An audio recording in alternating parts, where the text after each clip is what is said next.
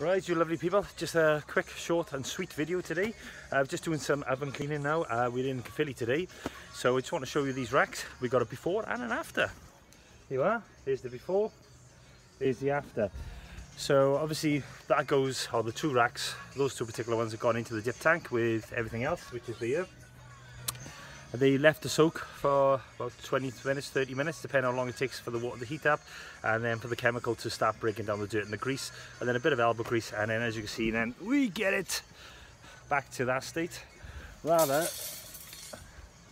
than that state. So it looks a lot better. So I'm going to dip this back in now.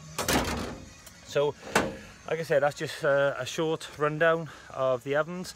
Now what we do is strip them down completely, and then as the racks, as you've just seen, they go into the dip tank. And here's the back plate and the fan, which has already been cleaned, so that is ready to go back on. So if you are looking to get your ovens professionally cleaned, you can look on here where we do a full strip down of an oven, so you can see what we do with the doors and everything else.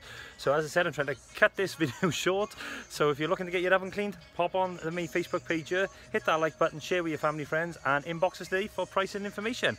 And it's Thursday, so weekend tomorrow, so enjoy guys.